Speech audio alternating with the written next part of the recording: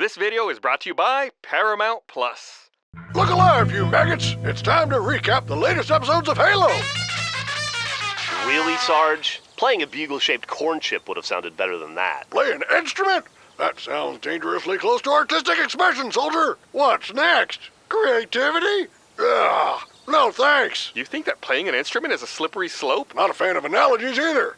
Those lead to similes, which then lead to metaphors. Before you know it, you're the poet laureate of Icon Bravo 6. Speaking of art and flawless segues, Episode 4 of Halo begins with Master Chief returning to his home planet to look for some of his childhood drawings. Master Chief experiences anxiety for the first time, which makes me think that pellet he removed was just a serotonin liquid gel. If you'd like to experience anxiety just like Master Chief, talk to your doctor to see if being a human in the year 2022 is right for you. Meanwhile, Soren and Quan go back to Magical to take back the Resistance, and Kai removes her emotion pellet too. With the pellet gone, Kai uses rifle grease to dye pink streaks in her hair like a rebelling teenager. Soon she'll be smoking, skateboarding, or pushing the ring of her barrel down the street with a stick like all the kids are doing these days. Back on Master Chief's home planet, he, Dr. Halsey, and that creep Aiden find young John 117's drawings of the artifact. No wonder his life was so messed up. Not only didn't his drawings make it on the family refrigerator, they got buried in the yard.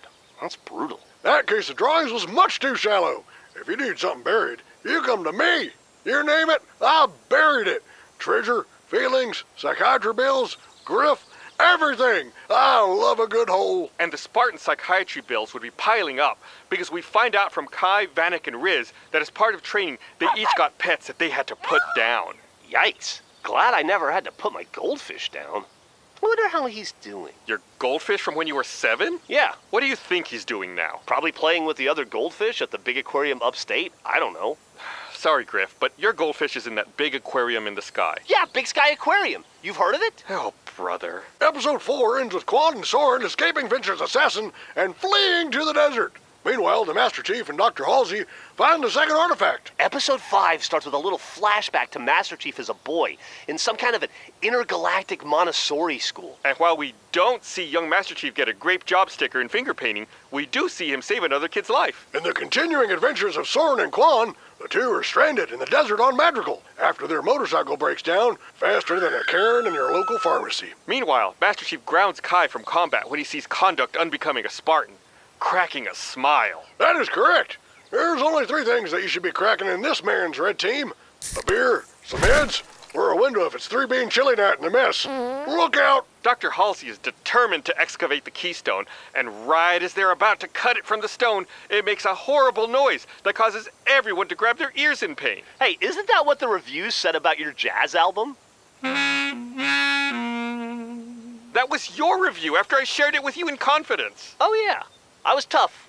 Tough but fair. The Master Chief is starting to put the pieces together about his past, and when he touches the keystone again, it unlocks a memory of Dr. Halsey kidnapping him as just a little boy. In a fit of rage, Master Chief tries to attack Dr. Halsey, but Cortana renders him unconscious. Oh man, I haven't seen Master Chief crash that hard since I got the Red Ring of Death. No sooner does he regain consciousness than the Covenant show up to wreck shop. Hell yes! Time for my favorite part, the battle!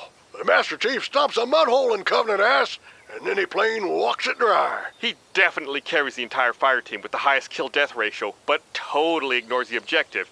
You know, making him every middle schooler you've ever played Halo with. In the end, though, the Covenant yoinks the keystone into slip space and vanishes. Snatching it up like an intergalactic claw machine.